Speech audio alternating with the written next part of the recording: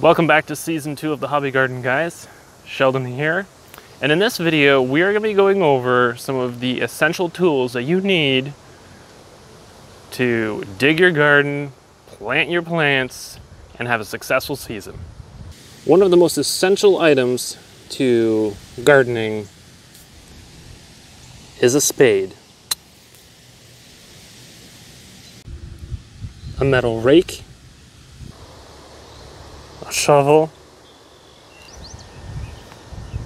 gloves,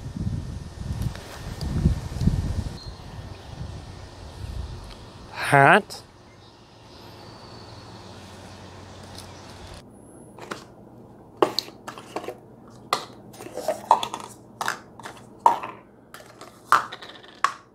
various containers,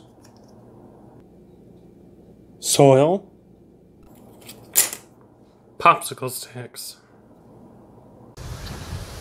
and last but not least, a drive and passion for your hobby garden.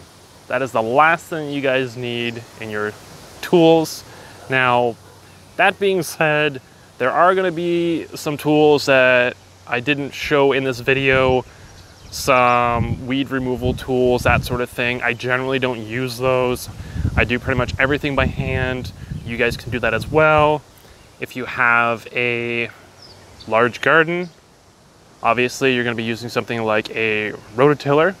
So that's what I've used for majority of the preparation work, removing all those weeds, that sort of thing.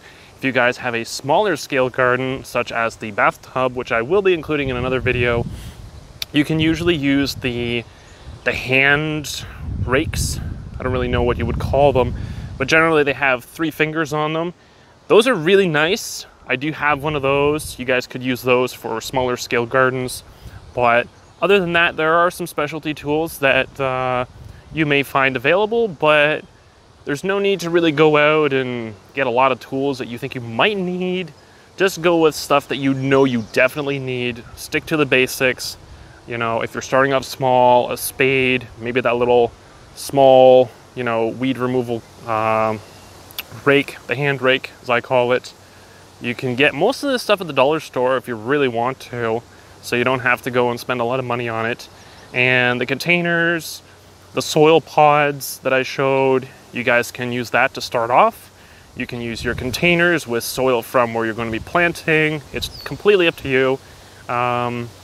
But yeah, that should be it.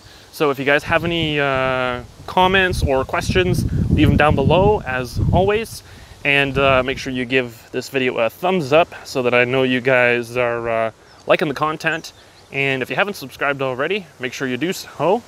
And there's a little bell there down below. That bell keeps you notified. So that's it for today. Again, it is a gorgeous day.